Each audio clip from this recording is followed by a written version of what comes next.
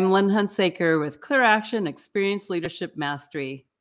Welcome to this pivotal foundation for a shared vision of automatic experience excellence among your C-suite and board, VPs and experts, directors and managers of customer, partner, and employee experience. To give you a full appreciation for what's needed now and the power of experience leadership in contrast to experience management as we've known it to date, let's take a brief look at the evolution of customer experience management.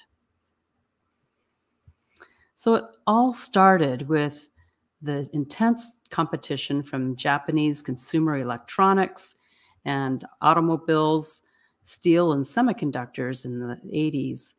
And Congress set up a National Quality Award with emphasis on customer focus in management, processes, and business results.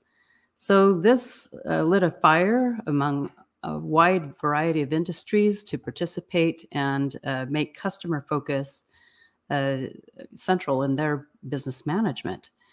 And right after this, we also saw a pivotal article by Fred Reichheld and Earl Sasser in the Harvard Business Review, where it was the first time that lifetime value was emphasized and shown evidence to be much more productive and profitable than just customer acquisition. So the next year, I was really intrigued by a book called The Customer-Driven Company. It was the first time that it laid out these core competencies of experience strategy, voice of customer and intelligence, culture and accountability, customer-centered improvement in design, and metrics and analytics. So I was a speaker at the second annual Customer Satisfaction Conference that was jointly managed by the American Society for Quality and American Marketing Association for many years. And at that time, I was in the strategic planning department of a company ranked on the Fortune, ranked about 250 in the Fortune 500. And in that role, I was leading customer satisfaction as a task force for all of our many countries and product lines to figure out how we wanted to define our customer satisfaction methodology. And well, that was a really pivotal point in my career, obviously, because I was specifically a voice of the customer manager in 1991. So, you know, what happened is in the late 1990s, everyone got enthusiastic, just over the roof, about CRM, customer relationship management software. And that pretty much took over the momentum that we had been building in customer-focused business management of the early 90s. CRM was really the thing that people were placing all of their money on for making all the success that they wanted to have in business.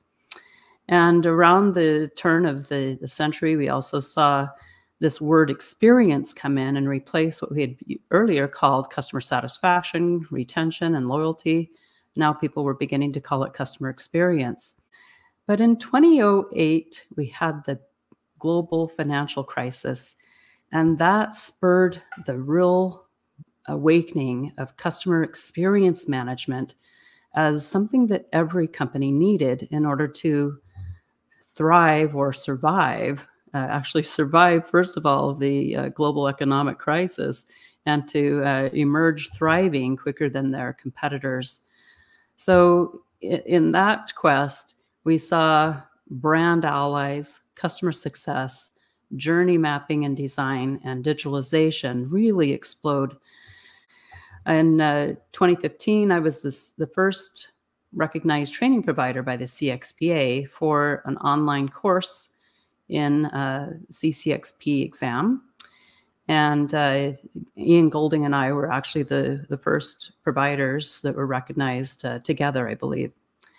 So fast forward to these past few years, we've had the global pandemic crisis, and everyone has suffered through so many hardships during these past few years. A lot of disruption, a lot of, life and death situations that we've experienced ourselves or with family and friends, and a lot of value reduction. In fact, what everyone is clamoring for now is more trust, more values shared with whoever we're working with, and more value. But ironically, value has actually decreased through skimpflation, and inflation, even by organizations that didn't have to because they could. So this is definitely a step in the wrong direction for what's needed in the 2020s. If we want to be the preferred brand, we want to be recommended, we want to have the highest growth rate in our industry. We really need to be paying attention to trust, values, and value. So here's a peek at that Edelman Trust Barometer that I mentioned, with more than 1/3 of people distrusting business and about 2/3 basing their decisions for working, buying, and investing on beliefs and values in common with them. Now here you can see the customer satisfaction index in America dropping off since 2017, and we have not been this low since 2006. So I think that's a big wake-up call to consider what's working and what's not in the overall scheme of things. Now, Bruce Temkin has run maturity studies for the past 10 years or so, and every year it's the same. Less than 10% of companies in the mature phases of customer experience management, and about 80% of people saying that they're incompetent for these 6 key competencies for how to drive ROI in customer experience management. So how do we address this? The Experience Leadership Mastery can fast track you to that. We designed it specifically for that. So let's pay attention to what customer experience and experience management actually are. For a customer, employee, or partner experience, it's their realities in selecting, getting, and using your solution or their relationship with your brand toward their intended outcome. That's what the experience is. And to be more succinct, you could say that it's their realities in comparison to their expectations. Are we meeting or exceeding their expectations in what we're delivering? And if not, are we managing the expectations to a more practical level? So experience management is how you manage what they experience, and that includes how you manage their expectations. I like to think of it in 3 categories, starting with touchpoint management, which is aimed at revenue, or if you're an employee experience or nonprofit or government, perhaps it's productivity in place of revenue. But essentially what you're trying to do is reverse and offset churn, because every month you have to show successive growth. So you need to make up for what went out the door. And touchpoint management is one of those key ways to do that. Then second, we have experience management with the aim of brand allies. You want your customers, your employees, and your partners to advocate your brand. And we do this through increasing referrals and quick wins. And then thirdly, what's needed now is something more. Experience leadership, which aims at lifetime value maximization for customers, partners, and employees. And we do this by preventing roadblocks to value.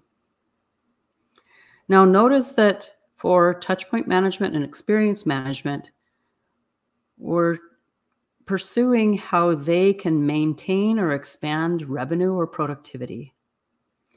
And for experience leadership, we're pursuing how can we aid their goals. Because if you aid your employees' goals, your partners' goals, and your customers' goals, they're the hand that feeds you. You rely on them to make everything work, to deliver the value, and investors rely on that. So what we need to be doing is spending about 50% of our attention on this third column and dividing the other 50% among these first two columns. If we were to do that, we will find that we're laying a foundation of prevention and lifetime value mindset across our entire company and ecosystem so that there's less burden on touchpoint management and there's greater traction and scalability in experience management. So we're not saying to throw the baby out with the bathwater. We're saying that we need to step up to the new realities of the 2020s that emphasizes and calls out urgently for greater trust, greater values, and greater value, and making sure that we're closing the gap between expectations and realities, which is actually brand integrity. Are they getting what we told them they would get? Easier said than done, but we need to strive for that. So what you need to know for 2020s and beyond is a different angle on metrics and leading indicators, more preventive, more collaborative, more systemic and sustained. What you need to know for design and change is to emphasize the 6 A's of experience management, because that will make your experience management team exponential in its value creation by engaging more groups in the company to do it themselves, make them self-managing in improving designs, improving the experience, driving efficiencies, and driving growth of all manners across your company based on customer insights. It's ridiculous not to. What we're saying actually is we're de-siloizing the company by creating a consistent thread of customer-centric thinking and actions across everything done. And that's what we mean by embedding customer insights into the culture and driving accountability for implementation. So your voice of the customer and intelligence needs to support all of the foregoing items. When you have a very clear understanding of these first 3 items, your voice of the customer takes on a very different angle to be more transformative, to be more collaborative, to be more insightful and stimulating for managers of all types, every nook and cranny of your company, to pay attention to what's going on with customers and the intelligence, the patterns that you're sharing with them that are quite interesting. They can't wait to hear your next report and see what they can do about it.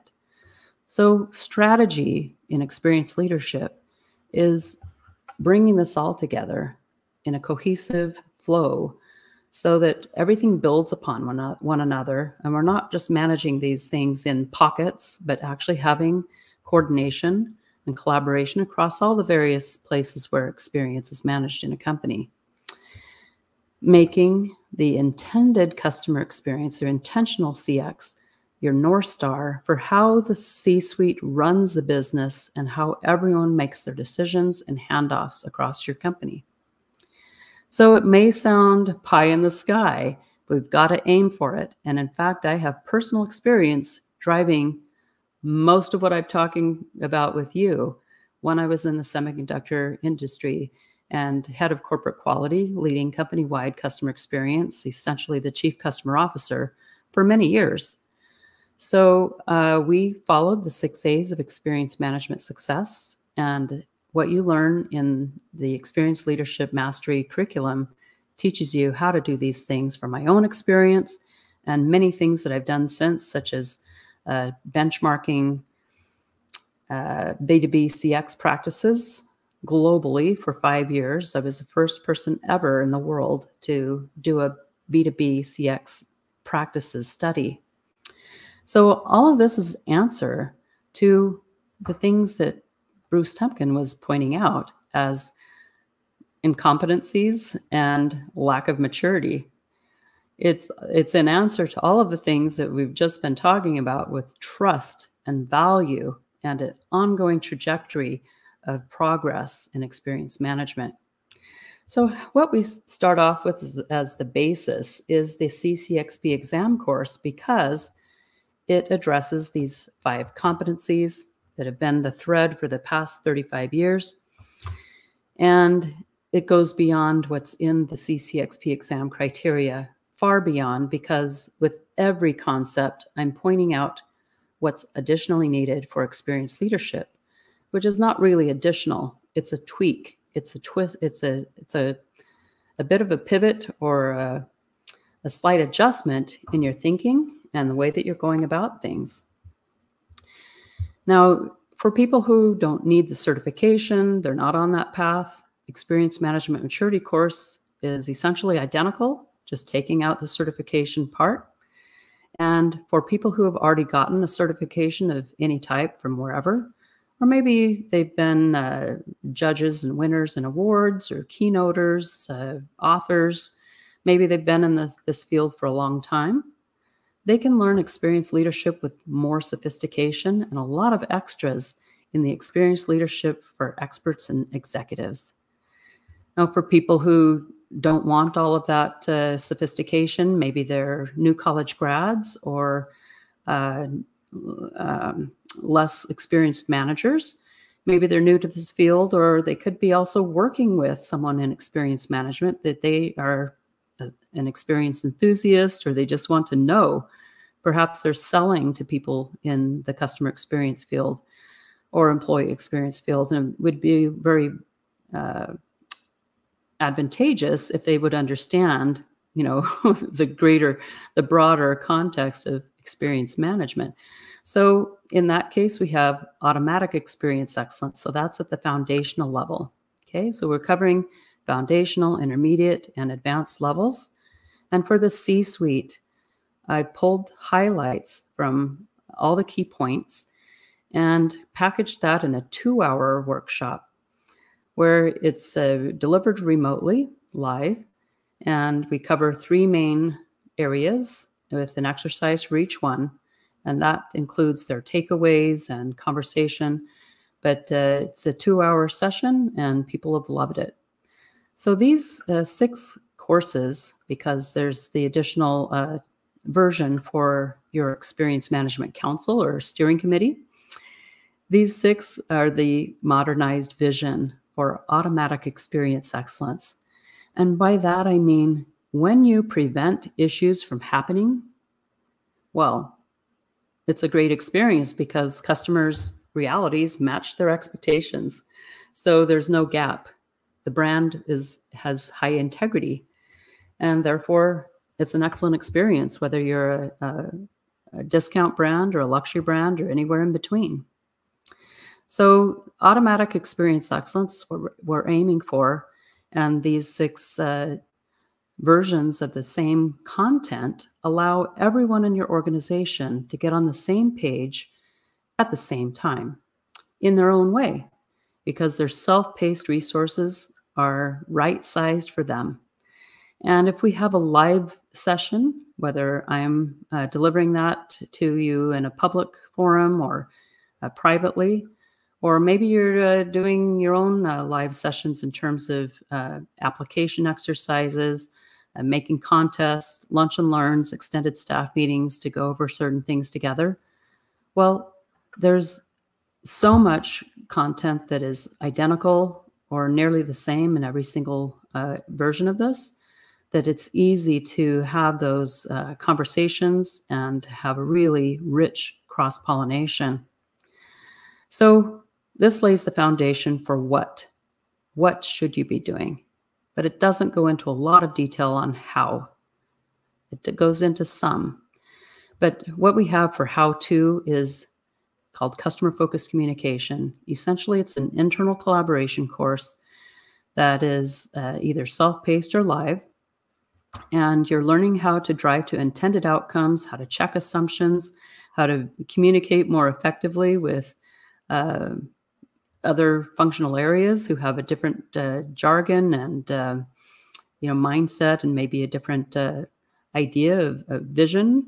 So how do you get their cooperation? So this has been embraced by even the finance organization of a major health corporation, the sales organization, the service organization of different places in different countries.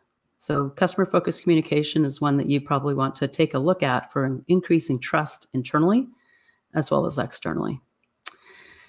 For customer journey mapping, people often say, well, we love doing it, but we didn't really get the full value from it because they haven't moved to journey management. They've spent most of their energy on the mapping itself. So you need to apply the 6 A's of experience management success there.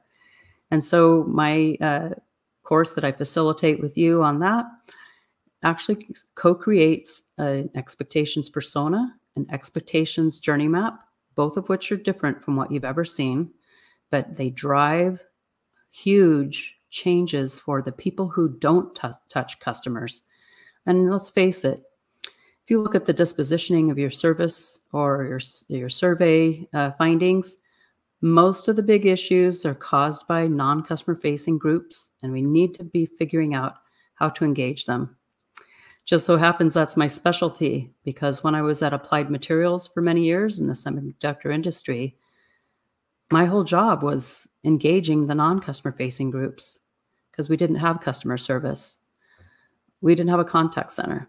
All that was handled by our dedicated salespeople. And you want salespeople selling, not fixing stuff. So you want the non-customer facing groups to prevent things that need fixing. So that was my huge emphasis, and I passed that all along to you. We have rapid action templates in the masterminds, both at the CCO level quarterly and also in 90-minute sessions any week. That you want to join that publicly or privately. And the capstone is really the experience value exchange, which is a hybrid of self-paced and live experiences, templates, forums, and resources of all types, usually in 5-minute to 20-minute, up to 40-minute bites. So it's something you can tap into every day or anytime, 24/7. The competencies here are really about what's needed to take your maturity to the next level in driving engagement internally. How do you get everyone on board? How do you get them to contribute their part to understand their ripple effect on customers and employees and partners? So it's about ease of business and ease of work. The bottom one should say ease of work. I've got a typo there. This is for your customer experience, customer success, employee experience, and customer service and marketing teams. Any manager in any of those functions would thrive with the experience value exchange because of these competencies, making their job easier and bringing them a lot more joy and satisfaction in all the collaboration and big results that it generates. So that's experience leadership mastery as we have it today. And just to remind you, it gets everybody on the same page for metrics. It gets everybody across the managers, directors, experts, VPs, and the C-suite on the same page with improvement and design, culture and accountability, VOC and intelligence, and operationalized strategy as a team sport, engaging everybody in doing their part. Here's a quick peek at what you get in the self-paced resources for the foundational level, automatic experience excellence. So you can see that there's a pretty simple menu. That's all it is when they log in. And as they click each one, they're going to see a series of videos or narrated presentations. And these are generally in segments of about 10 minutes each. There's a workbook that includes a provocative, a thought-provoking question and or application exercise for every single slide. And then you'll see these video segments laid out on the page so they can toggle between them quite easily. And if they need to be interrupted for any reason, next time they log in, it takes them exactly to where they left off. So addition to that, they have 10 true and false questions and a continuous audio that they can listen to while working out or during their commute or whatever. So it's quite flexible, and it is a way to quickly get people on the same page because it puts it in short bites that are manageable and immediately applicable on the job with the help of this workbook. Let's take a peek at the next level, experience management maturity. So here you can see the same content, but it's expanded to include multiple choice quizzes, a quiz game, and topic mastery scenario questions. When you submit your scenario questions, I give feedback on every single one. And when you get 90% or higher on a scenario question in topic mastery, then you get a certificate for experience leadership. So this is again for your director or intermediate level people. And when they log into experience management class, then they're going to see 3 videos instead of the 5 that you saw for the automatic experience excellence. So the content is generally the same, but there's quite a bit extra slides in this one. And, it's more on the lines of 20 to 35 minutes for each video segment. The workbook follows suit with the other one. And here you can also see that there's more goodies, case studies, links to templates and examples for a variety of subtopics, and then the overall summary. So the self-paced resources differ by level, but experienced leadership mastery curriculum can be enjoyed and absorbed and applied by every single level of management in your organization for customer, partner, and employee experience. Because these concepts and techniques are absolutely universal. Every time I use the word customer throughout any course, you can replace that with member or associate or donor or constituent or employee or partner or whatever you call your people that you serve. Every time I talk about revenue, you can replace that word with productivity or other value that is germane to your organization. So this opportunity to cross-pollinate, to share case studies and use cases and practices and de-silo-wise experience management across your company at every level and across all these recipients of your services, it's phenomenal. It's a huge value. So I welcome you to go take a look at events as well as experience leadership mastery pages at clearaction.com. And also take a look at our 5-minute demo. So clear action means engaging everyone and walking the talk. During the pandemic, everyone was thinking about what's valuable in life. And for me, creating new content, thinking about new ways of helping people to absorb a better way, helping to improve the whole world by having better experience management in organizations of all type is what I want to do. So I repackaged all of my consulting wisdom and put it into training format or course format or short live session formats. And this is why it looks like training, but it's actually e-consulting. It's actually high-powered, super rare advice, the kind of advice that you would probably get from McKinsey if you had people at McKinsey with the kind of career background that I have. So this saves you time, continuity in your workflows, and it saves you lots of resources compared to going to conferences or traditional training. And the experience leadership angle boosts your influence, reputation, efficiency, capabilities, and growth.